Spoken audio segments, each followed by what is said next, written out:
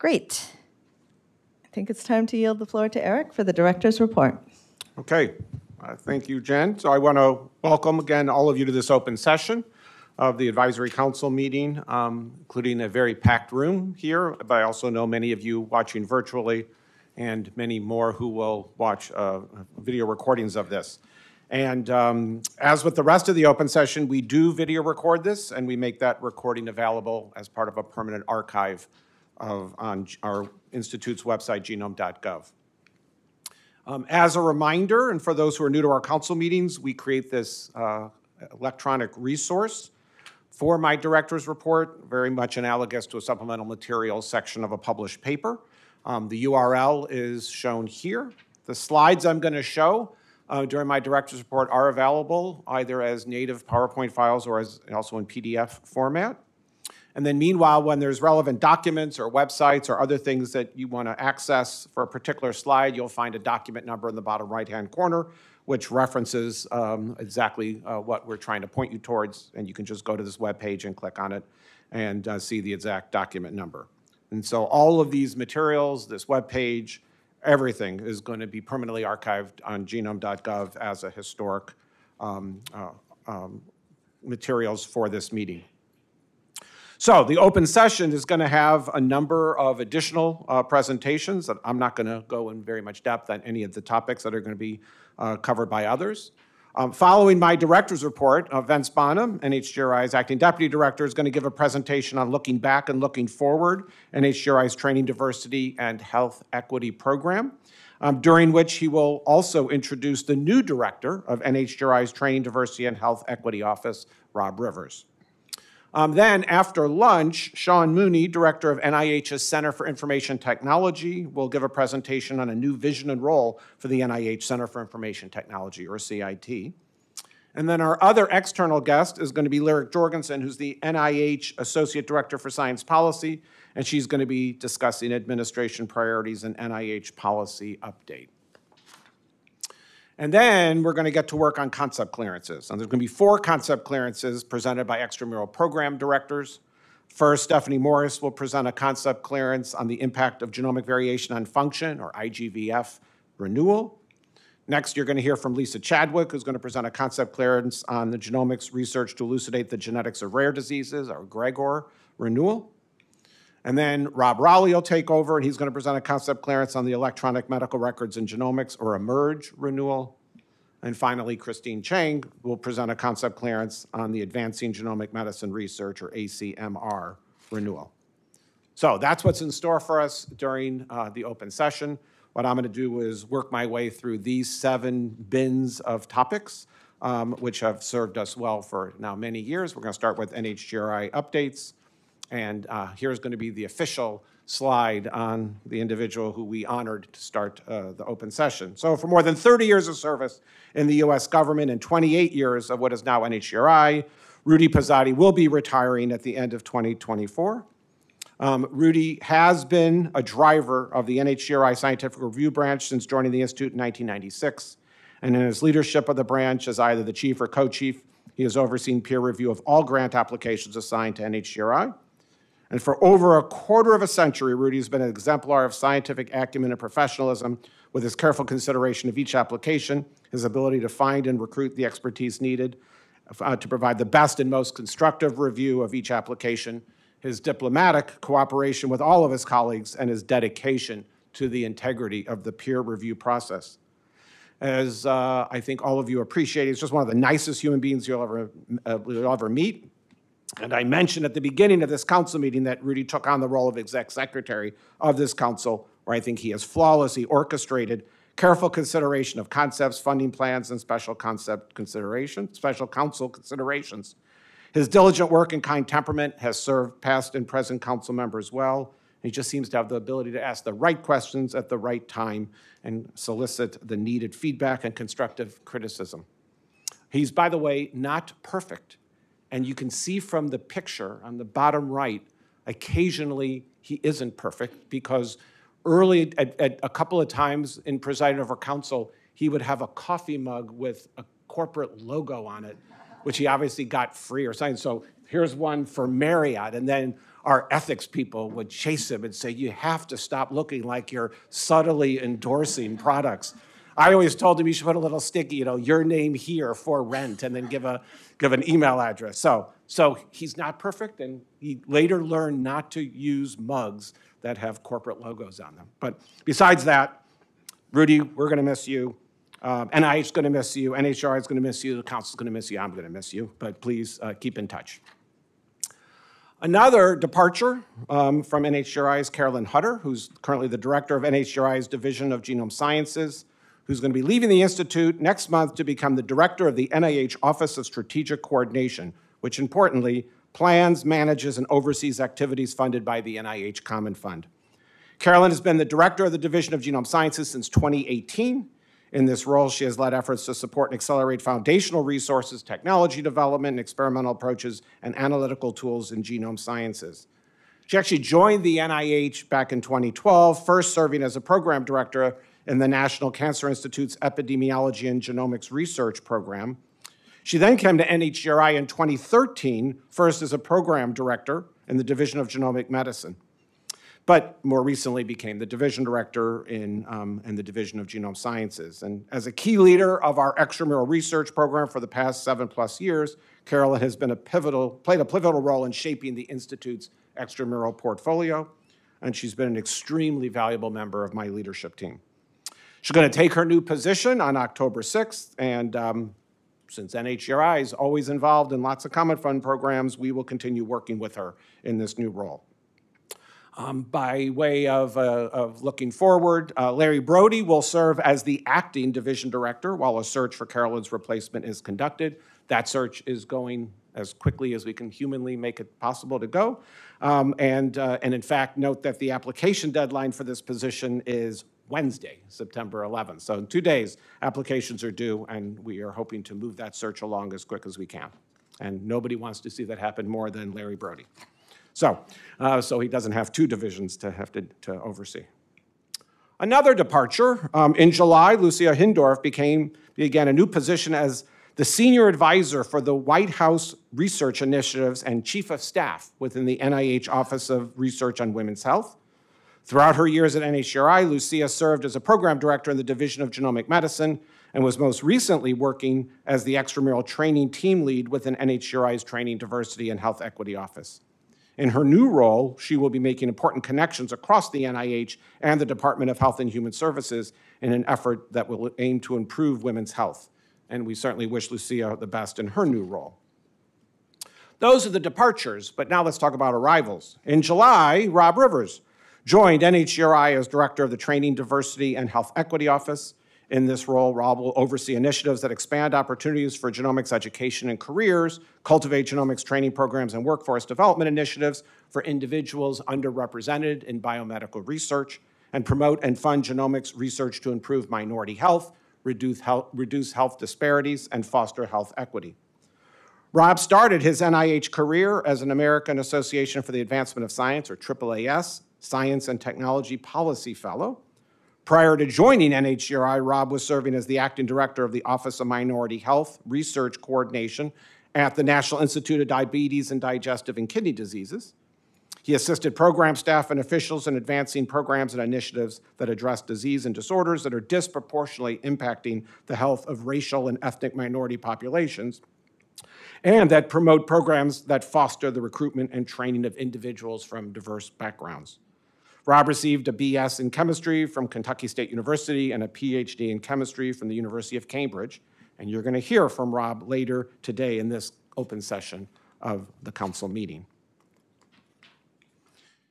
In August, Idam Gabnak joined NHGRI as a program director in the Division of Genome Sciences, where he'll be working on the Human Genome Reference Program and the Computational Genomics and Data Science Program.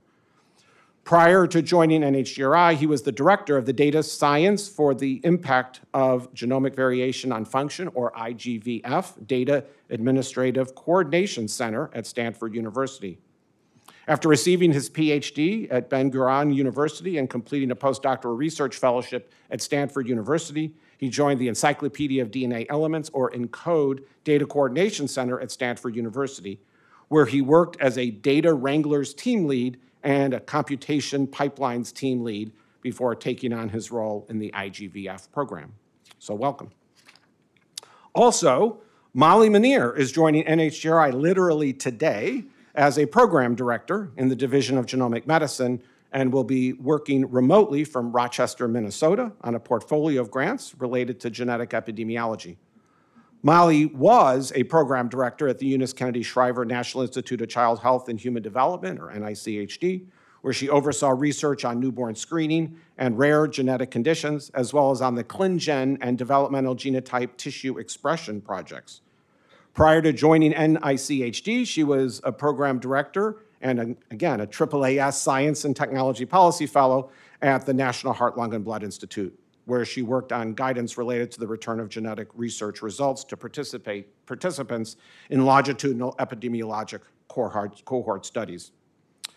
Molly received a BS in cell and molecular biology and genetics from the University of Maryland, a PhD in genetics and genomics from Duke University, and postdoctoral training, also at Duke University, in the ethical, legal, and social implications of genomics within the NHGRI-funded Center of Excellence in LC Research at that institution. In June, Charnay Tingle joined NHGRI as a genomic program administrator in the Division of Extramural Operations. Her role includes assisting extramural and intramural investigators in depositing genomic data into public repositories such as dbGaP and Anvil. Prior to joining NHGRI, Charnay was a health specialist in the National Institute on Aging's Division of Neuroscience in the Population and Genetics branch, supporting the genetics portfolio and data management and sharing policy implementation. She has also worked as a program coordinator in the National Cancer Institute's Division of Cancer Treatment and Diagnosis, and as a program analyst and cancer research training award fellow in NCI's Division of Cancer Control and Population Sciences to support implementation of the NIH genomic data sharing policy. In July, Christopher Williams joined NHGRI as the lead education outreach specialist in the Education and Community Involvement branch. Before joining NHGRI, he worked as the STEM education program manager for the Smithsonian Institution's National Museum of African American History and Culture, where he engaged teachers and students from 3rd grade through 12th grade, in addition to the general public, by sharing the stories of African Americans and their accomplishments in science, technology, engineering, mathematics, and invention. Prior to his time at the Smithsonian, he was, and you guessed it, a AAAS Science and Technology Policy Fellow. There is a pattern. It is a great fellowship program. It's a pipeline. This case at the National Science Foundation, which occurred following a postdoctoral research fellowship at the National Institute of Diabetes and Digestive and Kidney Diseases.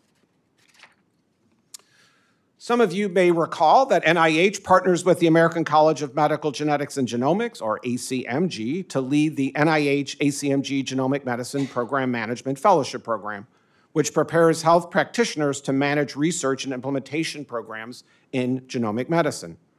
The two new NIH ACMG fellows for the years 2024 to 2026 are Rachel Nussbaum and Nicole Thompson. Rachel is a genetic counselor and was previously the assistant program director of the Masters in Genetic Counseling Training Program at the University of Maryland School of Medicine. She has experience in clinical cancer genetics, social and behavioral genetic counseling research, and educational initiatives to increase diversity in the genetic counseling profession. Rachel received a BS in Integrated Science and Technology from James Madison University and a master's degree in genetic counseling from the University of Pittsburgh. Nicole is also a genetic counselor, specializing in clinical and research cancer genetics. She previously served as director of the Hereditary Cancer Genetic Counseling Program at Howard University Hospital, where she founded and established the first cancer genetic counseling clinic. Nicole has experience in program development, community education, teaching, and advocacy. And she attended Florida State University and received her master's degree in genetic counseling from Howard University. And just big picture, the NIH ACMG Genomic Medicine Program Management Fellowship is now accepting applications for its next year's class. The program is a full-time 2-year and paid experience. The fellowship seeks experienced clinicians who want to acquire credentials and experience to lead genomic medicine research and implementation programs. It is open to qualified health practitioners such as physicians, physician assistants and associates, advanced practice nurses, and as you heard from our newest members, genetic counselors. Fellows rotate through genomic medicine programs at the American College of Medical Genetics and Genomics and multiple NIH sites such as NHGRI, the National Heart, Lung, and Blood Institute, the National Institute of Minority Health and Health Disparities, and the National Institute of Child Health and Human Development, and also the All of Us Research Program. Fellows have gone on to obtain positions at institutions such as the NIH, the World Health Organization, and major medical institutions. And again, the next set of applications are due on December 6th, later this year. I want to make you aware that there is a new colloquium that you could all watch if you're interested. It's a virtual colloquium. It's called the Journeys in Human Genetics and Genomics Colloquium. It's a virtual lecture series sponsored by the American Society of Human Genetics, ASHG, and NHGRI. We designed this lecture series in conjunction with the launching of our recently expanded ASHG NHGRI Genomics and Public Service Fellowship Program, which consists of 4 different fellowship opportunities. And we've now organized this base curriculum reflected by the roughly 50 virtual lectures that will take place over a 2-year interval. The goal of the colloquium is to showcase the depth and breadth of the scientific, clinical, and societal elements of human genetics and genomics, as well as to illustrate the myriad associated career opportunities. The colloquium is going to feature about 25 lectures a year given by distinguished members of the genetics and genomics community. Don't be misled that the first 2 happen to be 2 NHGRI people. The great majority are non-NHGRI people. 5 lectures have been given to date, and importantly, the recorded lectures and the associated materials, including PowerPoint files and recommended supplementary readings, are all going to be made available, in fact, they're already being made available on genome.gov. So this will be a great lecture series to point other people to learn basics in genetics and genomics. Last month, during the first week of July, I traveled to Australia for a whirlwind genomics intensive visit to the country. My genomics tour down under consisted of 5 days, 3 cities, 3 seminars, and dozens of meetings, including wonderful discussions with trainees and early stage investigators. It was fast-paced and dense, but rewarding. I learned a tremendous amount about the impressive and recent progress in genomics, and in particular in genomic medicine across Australia, significant growth since when I was there 12 years ago. And that included some very important new work going on with their indigenous communities. My personal thanks to Daniel MacArthur and Tiffany Botwood for arranging a wonderfully productive visit for me in Australia. And with that, I'll move on to some general NIH updates, including some breaking news from last week, late last week actually. NIH announced the selection of Jerry Donnenberg as the new director of the NIH Office of AIDS Research and the NIH Associate Director for AIDS Research. Jerry has over 25 years of experience in the HIV/AIDS research arena, focusing on implementation science and aiming to optimize intervention delivery and clinical outcomes. She has led numerous NIH-funded studies and was one of the first to link mental health to adolescent HIV risk-taking, designing prevention interventions for youth with mental health challenges. And she comes to NIH from the University of Illinois, Chicago.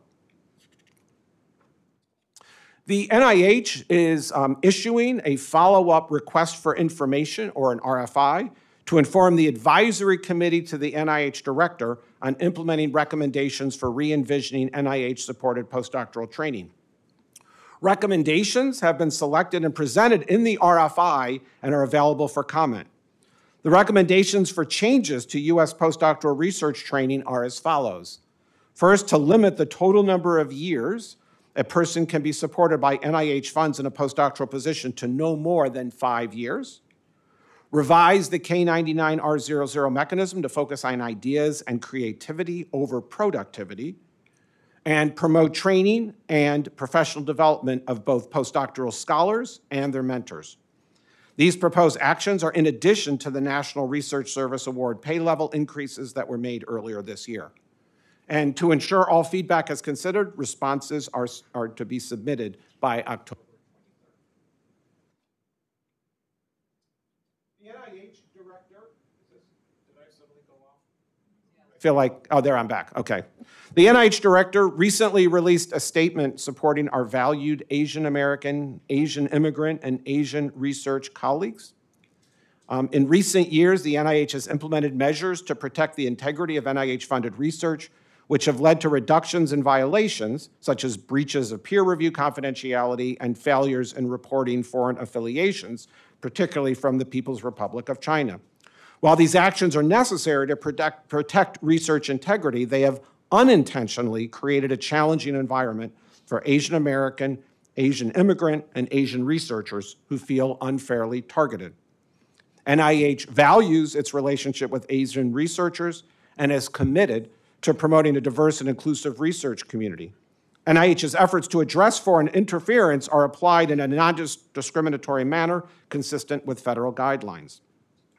To repair and strengthen relationships with Asian researchers, NIH is working with various stakeholders to implement research security, training, create guidelines, and develop tools that protect research integrity, all while fostering international collaborations that are essential for advancing NIH's mission. And the goal is to restore relationships and ensure a welcoming environment while at the same time safeguarding research integrity. Moving on to budget realities, U.S. federal or U.S. governmental funding will run out on September 30th unless a budget or a continuing resolution, called the CR, is passed. As of now, the budget is uncertain as the House and the Senate bills have different top-line numbers. Let me help you walk through this table. As shown in the third column, the House proposed a $48.581 billion budget for NIH's fiscal year 2025, a 0.8% increase from fiscal year 2024 enacted budget. Meanwhile, the House also proposed restructuring the NIH, reducing the number of institutes from 27 to 15. And in this proposal, the NHGRI would be merged with the National Library of Medicine and the National Institute of General Medical Sciences. However, the bill's authors stated that NIH restructuring will not pass this fiscal year, but instead serves as a conversation starter. As shown on the fifth column, the Senate proposed a $50.224 billion budget for NIH's fiscal year 2025, a 4% increase from the fiscal year 2024 enacted budget. Under this scenario, NHGRI would receive $663 million under the Senate proposal, the same as fiscal year 2024. So even though the NIH would get an increase, NHGRI wouldn't necessarily get that. Well, given that the House and the Senate have written their NIH funding bills completely differently, coupled with other significant differences between the two budget proposals, not to mention that this is an election year, we expect that some sort of a continuing resolution seems to be a likely part of our future. And with that, I will move on to some general genomics updates. Some of you may be aware that Maxine Singer, a very well-known biochemist, molecular biologist, and visionary leader, passed away in July. She joined the laboratory of Leon Heppel at NIH, and then in 1980, she was appointed chief of the Laboratory of Biochemistry at the National Cancer Institute, and later served as the president of Carnegie Institute of Washington from 1988 until 2002. Among her many accolades and awards, Maxine was an elected member of the American Academy of Arts and Sciences, the National Academy of Sciences, and the American Philosophical Society, and also an awardee of the National Medal of Science. She was also the first woman to win a Vanderveer Bush Award. She was instrumental in developing guidelines that protected the then nascent field of biotechnology when we were seeing the new tools of recombinant DNA come on the scene. She helped to calm the fears that this new science would give way to the spread of deadly lab-produced microbes. On a happier note, in June, the Foundation for the National Institutes of Health, or FNIH, named Howard Chang of Stanford University as the recipient of this year's Lurie Prize in Biomedical Sciences. This award recognizes outstanding achievements by promising scientists who are 52 years of age or younger. Howard and his research group have helped to reveal the vital importance of long non-coding RNAs in gene regulation and its impact on human diseases such as cancer and autoimmunity. He is an NHGRI awardee. He's an awardee in NHGRI Centers of Excellence in Genomics Science program, and he is a former member of this advisory council. It turns out he's a current member of the advisory committee to the NIH director. So congratulations to Howard. In some brand new photos from late last week, the 2024 AGBT Precision Health meeting was held late last week in Denver. I serve as the co-chair of the organizing committee for this meeting, along with Michael Talkowski and former council member Wendy Chung. That group is shown in the photo in the upper left. The opening speaker for the meeting was council member Nancy Cox, who's shown in the photo on the lower left.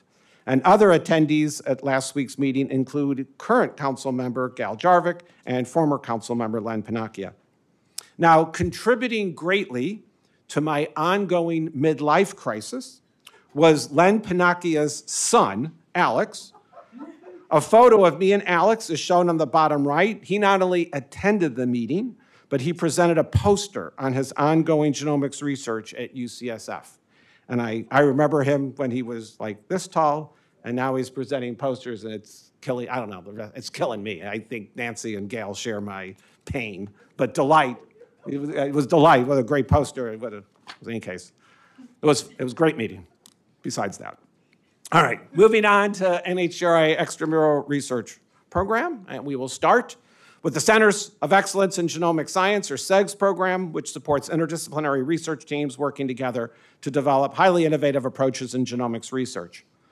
For example, the Center for Multiplex Assessment of Phenotype, which is led by Doug Fowler at the University of Washington, was renewed this summer. This CEGS will develop technologies for mapping variant effects for coding genes at scale across a wide range of environmental conditions, genetic contexts, and multicellular systems. The CEGS will also develop tools that leverage multiplex functional data to improve the prediction of disease risk.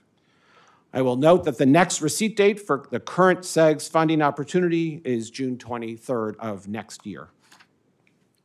In August of 2022, NHGRI launched the Molecular Phenotypes of Null Alleles in Cells, or MORPHIC consortium, which aims to develop an extensive catalog of molecular and cellular phenotypes for null alleles of every human gene. The program is still early in its first phase, laying the foundation for the program and generating some of its earliest data. In July, MORPHIC held a virtual consortium meeting featuring 70 attendees, including all the MORPHIC centers and the external scientific consultants. The two-day meeting highlighted experimental design, data pipeline plans for the first public data release, individual scientific results, and also progress updates. And there was a pretty good, nice, strong trainee presence throughout the planning process and the meeting itself, with trainee organizers, presenters, and moderators. In 2023, NHGRI partnered with the National Science Foundation, or NSF, to solicit applications through something called the Molecular Foundations in Biotechnologies, or MFB program. As part of this collaboration, NHGRI and NSF awarded $15.4 million for RNA research, of which $2.7 million went to 2 NIH-funded research groups. Now, as part of this MFB collaboration, NSF and NHGRI worked with the University Industry Demonstration Partnership to hold a workshop last May on advancing high-risk, high-reward research and translating knowledge into biotechnology solutions. Workshop participants included academic, corporate, and government representatives. The presentations and the discussions are all are focused on identifying research directions with greater translational opportunities and commercial relevance. NHGRI's Genome Technology Program continues to promote innovative technology development, paving the way towards expanded use of genomics in both basic and clinical research. In July, NHGRI released a revised Notice of Special Interest, called a NOSI, encouraging applications focused on advancing genomic technology development for research and clinical applications. And the next due date for this NOSI is January 5th of next year.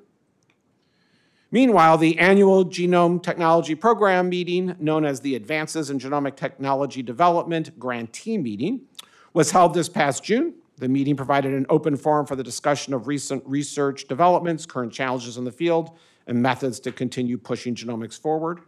Meeting topics covered the full breadth of NHGRI's Genome Technology Program, including nucleic acid sequencing and synthesis, protein-DNA interactions, and genome-wide methods for advancing functional genomics. The 2024 Advances in Genomic Technology Development meeting also brought back an Open Science Day. Now, this is held on the first day of the meeting, and this Open Science Day invites local students, researchers, and others who are interested in learning more about the Institute's Genome Technology Program and NHGRI-supported science. During the Open Science Day, there were 2 small business hands-on workshops from current NHGRI grantees or awardees that are listed here. And then in the afternoon, participants heard presentations about emerging technologies, presentations from field experts, and then a keynote talk by Stacy Gabriel of the Broad Institute. And recordings from the Open Science Day can be found on the Technology Development Coordinating Center's YouTube channel. NHGRI's Small Business Program continues to support innovative research in genomic technology development, genomic medicine, computational genomics, and other NHGRI-supported scientific areas. The Institute encourages researchers who are interested in commercializing their science to visit our Small Business Program webpage to learn more about new funding announcements and training opportunities for entrepreneurship. The program has also created a public listserv to promote NHGRI small business funding opportunities, general announcements, and resources to help applicants and awardees maximize their commercialization successes. The NIH Cloud Lab is part of the NIH Science and Technology Research Infrastructure for Discovery, Experimentation, and Sustainability. All of that is abbreviated STRIDES, which is funded by the NIH's Office of Data Science Strategy and managed by the Center for Information Technology.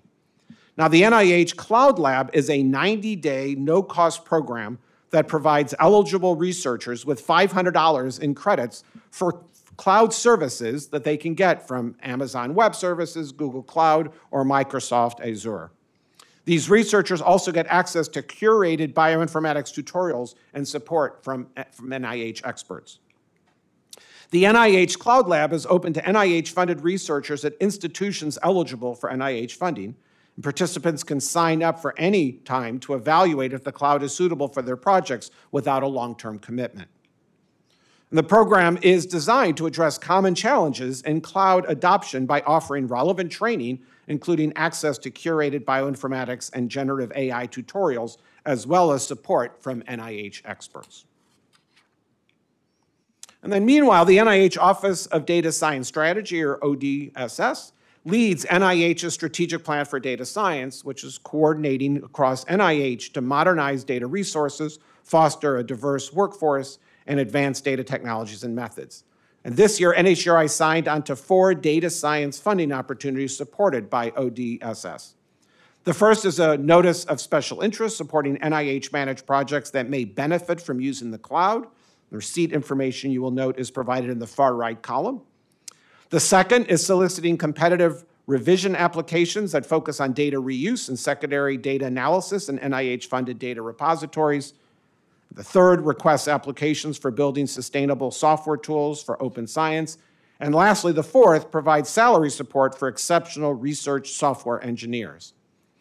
NHGRI is encouraging applications to these 4 funding opportunities, which are fully funded by ODSS. For more information and eligibility criteria, points of contact, et cetera, visit the relevant NIH grants and funding pages. Moving on, the Electronic Medical Records and Genomics, or eMERGE network, is working with 10 clinical sites nationwide to evaluate the impact of genome-informed risk assessments, or GIRAs, which include monogenic risk, polygenic risk scores, family health history, and clinical covariates on participant and clinician behaviors and decision-making. Now, eMERGE has met its goal of recruiting 25,000 participants across all 10 sites. Almost half of these participants self-reported as being an underrepresented race or ethnicity, allowing the continual expansion of genomics research across more diverse populations. Data collection is complete, with GIRs generated for over 17,000 participants and returned to the electronic health records for over 16,000 participants. About 24% of these return GIRs demonstrate a high risk for one of 10 common complex diseases. These high-risk results are returned not only through the electronic health records, but are also actively through a conversation between a provider and a participant. The network is beginning to capture outcomes following these high-risk results by assessing patient and provider actions. So stay tuned.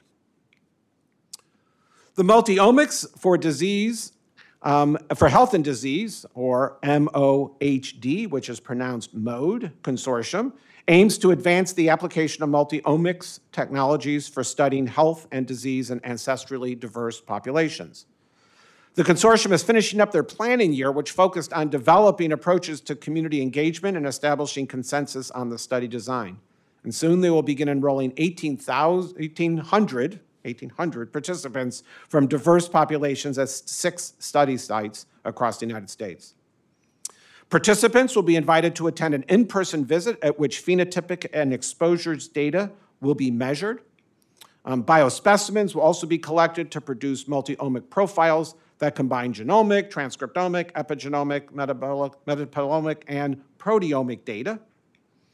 And the consortium, of course, aims to integrate this wide variety of data types, including demographic, clinical, social determinants of health, environmental, and the omics profiles. These data will form a basis for a rich, standardized, and harmonized data set that will be widely available to the research community. The Clinical Genome Resource, or ClinGen, evaluates and disseminates the clinical relevance of genes and genomic variants for use in precision medicine and research. And in May, the American Society of Clinical Oncology, or ASCO, published an article to guide use of multi-gene panels for germline genetic testing for patients with cancer. The article detailed their process in selecting evidence to help determine which genes to include in their guidelines for hereditary cancer panels, stating that the evidence assessment of the ClinGen expert panels informed the final selection of genes and the strength of the recommendations for each.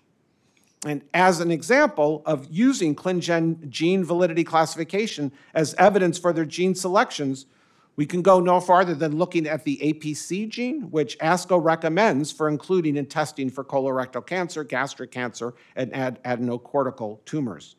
This really nicely illustrates how ClinGen's expert panels, specifically those under the ClinGen's hereditary cancer clinical domain working groups, can help the broader scientific and clinical communities.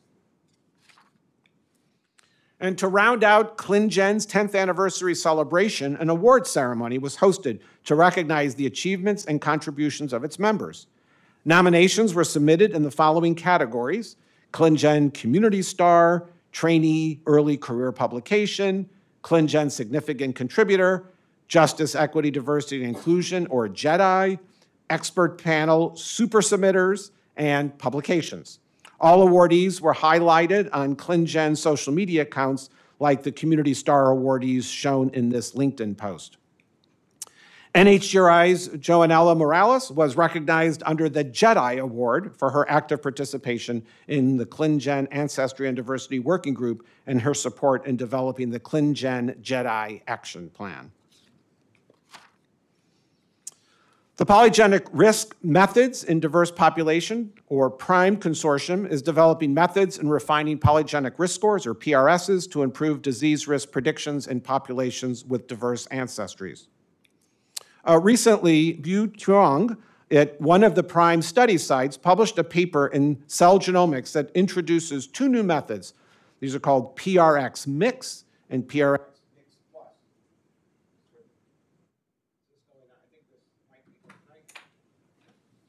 Maybe the battery's dying. There you go. That's better? Yep. And these methods are used for enhancing accuracy in predicting clinical phenotypes. These methods provide a framework to benchmark and leverage the combined power of PRSs for optimal performance in diverse populations. Now, this figure is from the paper that demonstrates the increased prediction accuracy of PRS Mix and PRX Mix Plus when compared with the best performing PRSs in the Polygenic Score Catalog, an open database of polygenic risk scores. These methods were tested using genomic data from people of European ancestry from the All of Us cohort. Now, that's what's depicted in panel A on the left, and also South Asian ancestry from the Genes and Health cohort, and that's what's depicted in panel B.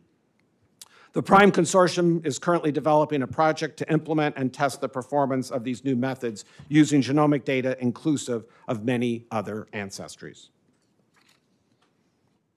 On December 12th and 13th, later on this year, NHGRI's Genomic Medicine Working Group of this council will convene its 16th Genomic Medicine meeting, this time jointly with the National Institute of Allergy and Infectious Diseases. The goal of the meeting is to identify needs, opportunities, and challenges for applying a patient's genomic information in the diagnosis, prevention, and treatment of infectious diseases. Persistent barriers and evidence gaps will be examined as opportunities for additional research. The meeting will be streamed live on NHGRI's YouTube channel, Genome TV. The International Health Cohorts Consortium, or ISCC, is a global community of cohorts working together to advance science and improve health for all. Its mission is to forge connections among research cohorts that revolutionize population health science by providing sustainable data infrastructure, cultivating a collaborative research environment, and promoting policies and best practices that foster connectivity, interoperability, and reciprocity. In August, IHCC held a joint conference with the Precision Health Research Singapore, called PRECISE, called the PRECISE IHCC Conference, with the theme From Cohorts to Clinics, the New Landscape for Global Healthcare. The conference aimed to bring together diverse perspectives on global health challenges, identify issues related to integrating cohort studies in biobanks for translational research, and champion early career scientists in genomic and precision medicine. Important topics discussed at this conference, which involved 703 attendees from 5 continents, included biobanks for precision medicine, data validation and discovery, data sharing, ethics and policy, and genetic counseling and community engagement. Moving on, the Ethical, Legal, and Social Implications, or ELSI research program, supports research that anticipates, explores, and addresses the implications of genetics and genomics on individuals, families, and communities. The 6th ELSI Congress, or ELSICon 2024, which had the theme Reimagining the Benefits of Genomic Science, was held this past June. The conference was widely attended and included both in-person and virtual components. The conference materials, including recordings of the presentations, are now available on the ELSI Hub resource.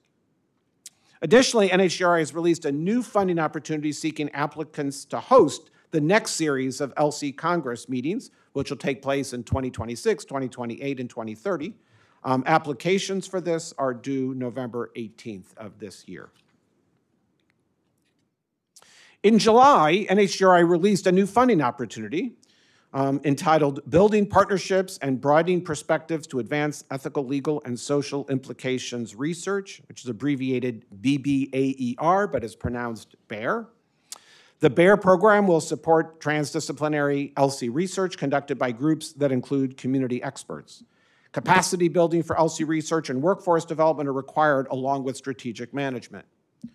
To apply, organizations must have received less than $30 million per year in total NIH funding for the past 3 fiscal years and be located in the United States.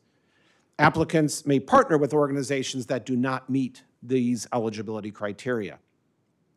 The funding opportunity has one receipt date for the next 3 years, and the first application due date is November 15th.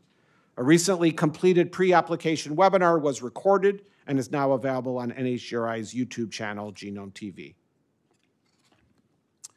In May, NIH hosted a 2-day workshop on population descriptors and genomic legacy data. Over 250 participants, including leaders of genomic data science resources, researchers who use legacy, and other partners joined to summarize current approaches, define challenges for harmonizing, interoperating, analyzing, and dealing with legacy data, and developing practical recommendations that can be widely adopted, and finally, to identify opportunities for additional research. Now, through talks and panels and breakout groups, workshop attendees engaged in conversation and offered ideas for future directions.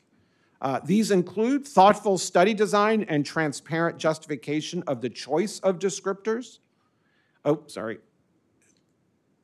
Expanded engagement with participant communities, increased researcher education to avoid misuse of labels, promoting responsible use of descriptors by funders, policymakers, and journalists, and the development of guardrails and guidelines that can be widely adopted for encouraging diversity and inclusion among study participants.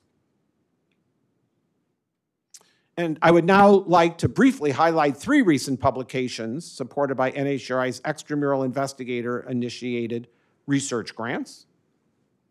The first of these publications by Xian and colleagues described DeepGC, a novel approach for conducting gene set enrichment analyses using deep neural networks. This approach was shown to be more sensitive than previous gene set enrichment analysis approaches while maintaining comparable specificity. The second of these is a publication by Pascal and colleagues explored why young adults choose to include or not to include their parents in decisions related to genomic testing. Significant factors related to logistical issues and the closeness of the parent-child relationship. The study recommends that researchers and clinicians provide young adults with the opportunity to involve parents or peers in research and clinic visits.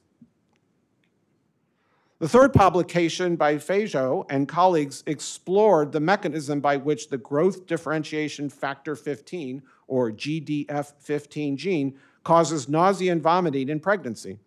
The researchers determined that most GDF15 protein is derived from the fetus and placenta. They also discovered that people with low GDF15 levels prior to pregnancy were more susceptible to nausea and vomiting during pregnancy compared to people who already had high levels of GDF15. Moving on actually, we don't have anything on the Common Fund, but we do have something to say about the NIH All of Us research program, which, as you well know, is seeking to build a cohort of over 1 million or more participants, reflecting the diversity of the United States. The program is partnering with participants to advance precision medicine and change healthcare to the benefit of all. Back in June, the NIH Office of the Director and the All of Us research program published a notice of information describing how the program's data provide opportunities for research, training, and career development for researchers when responding to NIH parent announcements and notices of funding opportunities. In addition, recently the program started to enroll children from birth through age 4 at different sites across the country. The work updates protocols based on feedback provided by partners and parents following a pilot effort in 2023. This new recruitment will allow researchers to study risk factors, effective prevention, and therapeutic approaches for diseases of childhood. And in an effort to continue expanding access to All of Us data, the program is now accepting applications for access to the researcher workbench from commercial organizations. All of Us has implemented numerous safeguards to protect privacy, such as removing direct identifiers and prohibiting the download of participant data. And with that, I'll move on to the areas of communication, policy, and education. Remind you that NHGRI's History of Genomics program has an oral history program, and we recently released a new oral history interview of Sarah Tishkoff, who's professor of biology and genetics at the University of Pennsylvania. In this interview, Sarah recounts her early anthropological work in the laboratory of Alan Wilson at UC Berkeley, as well as her decades-long groundbreaking research studying human genomic variation in Africa. This interview marks the 44th such video released as part of our growing oral history collection. The History of Genomics program also collaborated with the NIH Sexual and Gender Minority Office and the NIH Office of Research on Women's Health to host a virtual symposium this past July entitled Exploring the Many Dimensions of Sex and Gender in the Genomics Era. Now, the symposium brought together experts, including physicians, genomics researchers, and social scientists, to clarify some of the complexities related to sex and gender. And this is particularly in light of the social and genomic advances and histories of these very complex topics. Over 2,000 people registered and nearly 1,000 unique individuals attended the event. And audience members submitted hundreds of questions which informed discussion among the event's 16 panelists and 3 moderators.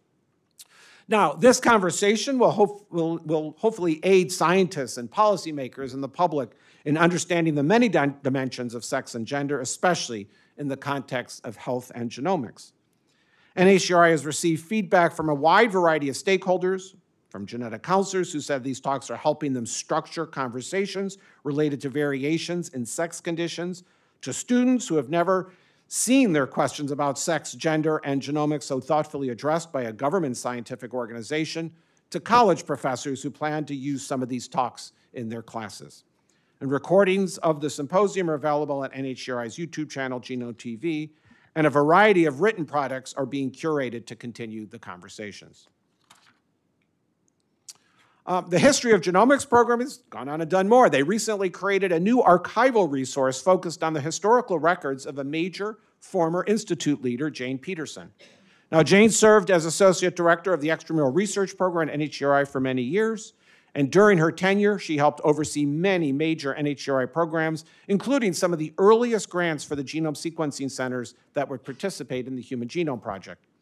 Well, as you might imagine, when she retired in 2014, she had accumulated dozens and dozens of boxes of paper documents, which the NHGRI History of Genomics program digitized, preserved, and cataloged. And they've now organized this in something called the Jane Peterson Collection, which features a keyword searchable tool that will allow researchers to navigate through Jane's voluminous collection of documents.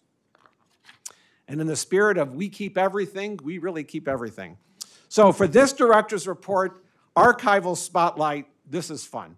The History of Genomics program dug up something from our archive that's just a little different. Okay, you ready for this?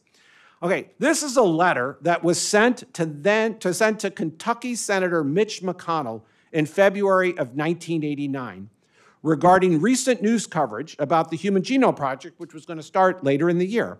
And that was getting a lot of political traction. Now, the constituent who wrote the senator sent the letter suggesting that instead of sequencing the human genome, researchers might consider creating a genetically modified winter tomato that could match the flavor of a homegrown summer tomato, and instead proposed a so-called tomato flavor project. They wrote that increasing the sales of winter tomatoes could possibly generate enough revenue to then fund the Human Genome Project. Well, this is the government, right? You got to write back. So McConnell forwarded the letter shown in the middle to Elka Jordan in the Office of Human Genome Research requesting a response. And those of you who knew Elka gave a thoughtful response. Although she was sympathetic to the suggestion in her response, that's shown on the right, Elka ultimately tried to reassure the person that the Human Genome Project was indeed the more worthy endeavor, noting that any technology development for the Human Genome Project would likely help plant researchers develop a better flavored tomato. So, alas, tomato genome sequencing would ultimately have to take a backseat to human genome sequencing. So, that's the spotlight. And again, a little bit of fun. In order to successfully sequence complete ape genomes, does one really need to become an ape? That's the question. Well, no, but NHGRI postdoc Brandon Pickett tried anyway. And so back in April, researchers in Adam Filippi's intramural research group generated the first complete sex chromosome sequence, or sequences from non-human primates, an incredibly difficult task given the challenge of sequencing highly repetitive DNA in the sex chromosomes. While with complete sequences of the X and Y chromosomes from 5 great apes and 1 lesser ape, scientists can learn more about the evolution and biology of humans and these endangered species.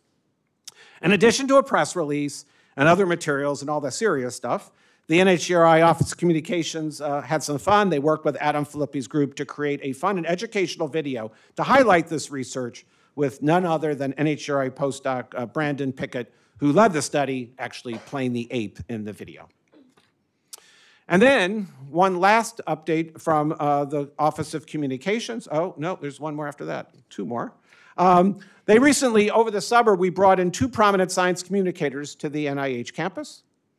In July, Kara Dineen, who's the creator, host, and producer of the award-winning genetics podcast DNA Today, gave a talk entitled Mastering the Mic, which provided insights on being both a host and a guest in science interviews. Over the past 12 years, DNA Today has produced over 230 episodes, some of which highlight staff from NHGRI. A genetic counselor by training, Kara uses her show to educate the public on genetic and public health topics through event coverage, news stories, book reviews, and interviews. And then in August, Emily Grassley joined us to share her personal journey transitioning from a studio artist to becoming a science communicator. From 2013 to 2020, she worked as the first ever chief curiosity correspondent for the Field Museum in Chicago, creating more than 200 episodes of The Brain Scoop, a national history-themed YouTube channel whose videos have been viewed by literally tens of millions of times by people around the world. And during Emily's visit, she gave a public talk and she met with NHGRI staff and, as with Kira, also to discuss potential future collaborations. And then in May, the busy Office of Communications invited journalists to attend an expert panel discussion on current and future investments in RNA research. The convened researchers were experts in the latest DNA research efforts, including methods for sequencing different types of RNA and detecting RNA modifications. The panel discussed the new RNA research funding from NIH and the National Science Foundation, also discussed how emerging technologies are being used to improve RNA sequencing, and importantly, how the recent National Academies report that calls for developing technology and infrastructure that will allow for the complete sequencing of RNA and all of its modifications, and how that report might be used going forward. This media roundtable had great attendance with reporters from Time Magazine, Science, The New York Times, Axios, USA Today, and others. In July, and actually for the first time in 5 years, educators participated in an in-person, as opposed to virtual, short course that the Education Community Involvement Branch puts on every year. This event welcomed 28 middle school, high school, community college, and tribal college science educators to the NIH campus. The annual course featured lectures from NHGRI leadership, intramural researchers, and other NIH staff. Guests from the Cold Spring Harbor Laboratories DNA Learning Center, the Smithsonian Environmental Research Center, and the National Center for Biotechnology Information led hands-on sequencing and computational teaching activities. I personally interacted and engaged with the educators by delivering the keynote presentation and hosting 2 focus group discussion sessions. The return to meeting in person allowed educators to engage, collaborate, and communicate with staff and educators from around the nation. And to date, the short course has taught over 225 educators. This month, the Intersociety Coordinating Center for Practitioner Education and Genomics, or ISCC-PEG, welcomed a new co-chair, Rebecca Cronk. ISCC-PEG convenes healthcare professionals and educators to improve genomic literacy through the creation and sharing of resources and best practices. Rebecca is the Associate Dean for Academic Affairs and Professor at Duquesne University School of Nursing. She's a board-certified pediatric nurse practitioner with a strong commitment to improving genomic literacy. She's been a member of ISCC-PEG since 2020 and is actively involved in that organization's Nursing Genomics Project Group. I would like to say on behalf of NHGRI that we thank Rich Haspiel, who's the outgoing ISCC-PEG co-chair, for his many years of dedicated service in that role. And lastly, just a few things to say about the intramural program. In July, Marcus Hodges came to NHGRI as the new director of the Institute's Intramural Training Office, or ITO. ITO is the focal point and coordinating group for training within NHGRI's intramural research program. In addition to offering resources and information, the office provides support and assistance to the Institute's diverse group of intramural trainees, starting at recruitment and extending to assistance to helping them launch their careers. Marcus has led training and mentorship programs since 2011. After receiving his PhD from Howard University, he was the fellowship director for the National Biosafety and Biocontainment Training Program and served on its scientific advisory board. He comes to NHGRI most recently from NIH's National Center for Advancing Translational Sciences, where he served as lead for the intramural trainee development in the Office of Policy, Communications, and Education. Oh, sorry about that. Thank you. I thought I did. That's Marcus. Okay. I'll pause for a minute, make sure everybody knows what he looks like. Okay. In July, the New York Times highlighted a potential cure for progeria, a rare disease that accelerates aging in humans. That seems to be on the horizon due to groundbreaking gene editing research. None other than Francis Collins. I think you've heard of him. He's the former NHGRI director, the former NIH director, but he's currently an NHGRI senior investigator. He's been heavily involved in work on this since he was a medical trainee at Yale University, starting in 1982, when he encountered his first progeria patient. His interest then reignited years later when he met a family affected by the disorder, leading him to prioritize progeria research within his lab despite the rarity of the disorder. Well, Francis's work on progeria took a significant leap forward with the advent of CRISPR and most recently base editing, which of course is an advanced gene editing technique developed by David Liu's research group. And Francis and his team at NHGRI are now working towards a clinical trial, which is anticipated to start within 2 years. The success of this project would demonstrate the potential of gene editing as a transformative tool in genomic medicine, potentially revolutionizing the treatment of rare genetic disorders. The NHGRI intramural research program has once again been very productive since the last council meeting. I'll just give you a few highlights, as I always do. First, there was a study from Ben Solomon's group that looked at the accuracy of language-based AI tools, such as ChatGPT, for actually diagnosing genetic diseases. And it turns out that while AI tools make very accurate diagnoses from textbook-like explanations of genetic disorders, they were less accurate when analyzing descriptions that were actually written out by the patients themselves. These findings help us understand the limitations of AI in clinical settings and the need for more diverse training data to improve these tools. In a very different study, Sean Burgess' group used long-read DNA sequencing to assemble a genome sequence of the paradise fish. And they then went on to identify and annotate over 20,000 protein coding genes in the sequenced genome. And by embracing less conventional experimental organisms, researchers can gain broader insights into evolution and development through genomics. And finally, in yet another study that Francis Collins has going on in his lab, he profiled the transcriptome of human pancreatic islet cells in hyperglycemic conditions and found thousands of genes associated with time in culture, glucose exposure, or both. And the study provides insights into gene pathways that may help researchers understand how pre-diabetics transition into becoming diabetic patients. And that's the end of my director's report. Before I formally end, I want to again remind you that we have a regularly updated, user-friendly, one-stop shop for staying connected with me and NHGRI. If you come and visit this site at the website shown there, and then you scroll down, you will get a menu of options of major resources associated with this institute. It includes direct links to genome.gov website, my biography, my monthly newsletter, The Genomics Landscape, and my 3 social media feeds, X, LinkedIn, and most recently, Instagram. But also on this page are convenient links to the 2020 NHGRI Strategic Vision, our Building a Diverse Genomics Workforce Action Agenda, the NHGRI brochure, the NHGRI's YouTube channel, Genome TV, the oral histories I mentioned earlier, and our talking glossary of genomic and genetic terms. And if that doesn't fulfill what you're looking for, you can scroll further down. You'll find some of my more recent talks, podcasts, and various other publications. So I hope you use this when you're looking to find a one-stop place to get connected with me and NHGRI. Well, personal thanks to the many NHGRI staff members who contributed to the slides and associated information I just went through. Always it requires a group to put a presentation like this together. I would especially like to thank the folks who helped the director's report at various stages, and especially the Office of Communications for creating the electronic resource associated with the director's report. And a special thanks to the usual ringleaders involved in this.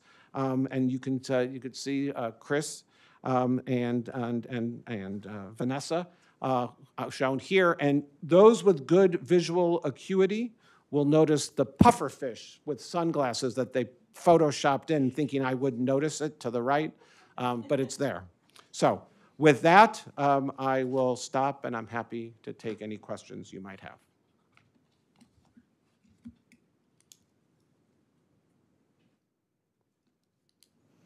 Any questions for Eric?